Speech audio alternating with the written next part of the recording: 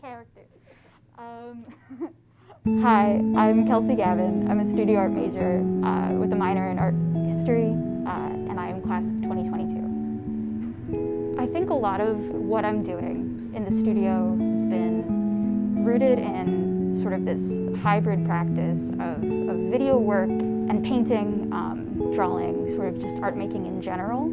I consider myself to be a bit of a maximalist when it comes to medium. I love to paint. I sort of have like this rooted desire to paint, but also for the expression of ideas across multiple mediums. When I'm embarking on a project, it sort of begins as this tiny little seed. The work kind of decides that it needs to be made. I recently just became obsessed with this one character from the David Lynch film Mulholland Drive. He's referred to as the cowboy, and I sort of just watched this scene over and over again and decided, like, this has to be work. Like, this is something for me.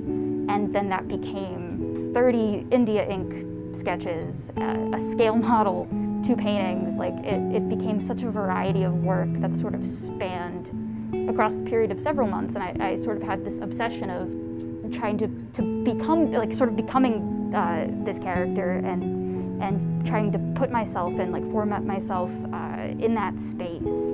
I'm a David Lynch enthusiast. I consider myself to be one. I love his films, and that really inspired me, I think, to make art from a fairly young age.